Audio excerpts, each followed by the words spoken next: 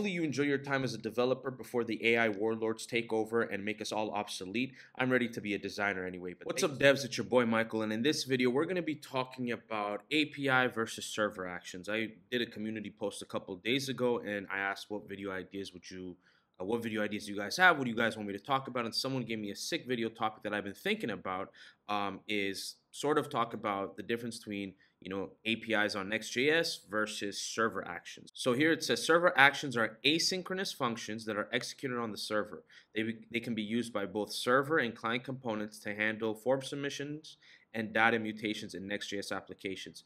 There is a line that I want us to read here, is when you try to understand server actions, this is what you need to understand. Behind the scenes, actions use the post method, and only this HTTP method can invoke them. So server actions themselves are requests, but they're sort of abstracted to be functions. And I personally do believe the developer experience with server actions is much better than writing APIs on Next.js. So without further ado, let's just go through a simple example where we're going to pull data from this dummy endpoint I found on the internet. So let's do APIs first. So on Next.js, you would have an API folder. And then you would give that, you would have a subfolder, let's call it dummy JSON, and then you would have your route.ts, right? So the reason why it's like this is basically the route. So let's say your website is youtube.com. The API route would be /API/dummy JSON. All right, so I have Thunder Client on the side just so we can hit send to get ready to test. Let's write this endpoint. So we're going to do export function get. We're just going to do get request, and we're going to do const response equals to fetch. We're going to fetch the data from this dummy endpoint, and then we're going to extract the response. So do response.json. And then we're going to do return next response.json, and then we'll just return result. Oh, there's a couple things I forgot though. First of all, this is async, and this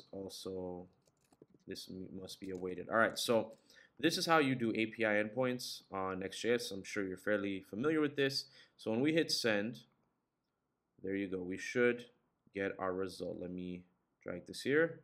We should get our dummy data. So this is how you would do API endpoints on Next.js, right? Fairly familiar, fairly simple. But I do like how server actions work. So the way you would do server actions is the way I do it is I create a utils folder, and then I create a folder called actions, and then I'll create my dummy JSON.ts file. So I have utils action dummy.json. So to turn this route into a server function, we have to start off with the declaration use server, how you would do use client on a client component. And then we would do export const, let's call this dummy JSON. We'll just do dummy JSON. We can make this an arrow function if need be. Why not? Let's be fancy. We'll make this async. Async doesn't go there. It's an arrow function, so it goes here. And we'll literally be doing the same thing. Const response equals to await fetch. And I can just copy this line directly from here. And then I'll close this here. And then we'll just do const result equals to await response.json. And then you return result. That's simple. So let's call the server action on the home page. So I'm going to do const response equals to await dummy JSON. Now this needs to be a server. This needs to be async. So we're going to add async to it, and then let's just console log the response. So if I head to this page, this dummy JSON server action should fire. So let's go to the page. Page loads, and when we check our terminal, would you have that?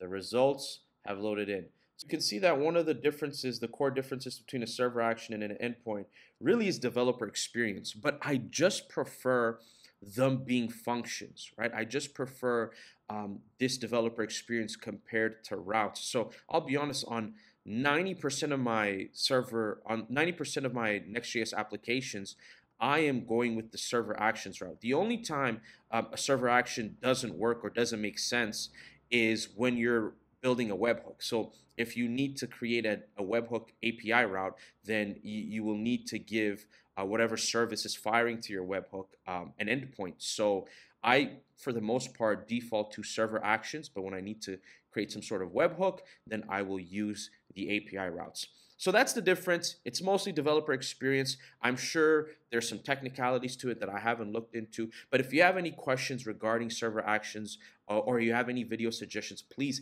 let me know in the comments down below. Make sure to like, comment, and subscribe. Most people watching the videos on my channel are not subscribed, so it would mean the world to me if you subscribe. Hopefully you enjoy your time as a developer before the AI warlords take over and make us all obsolete. I'm ready to be a designer anyway. But thank you so much for watching this video, and I will see you in the next one.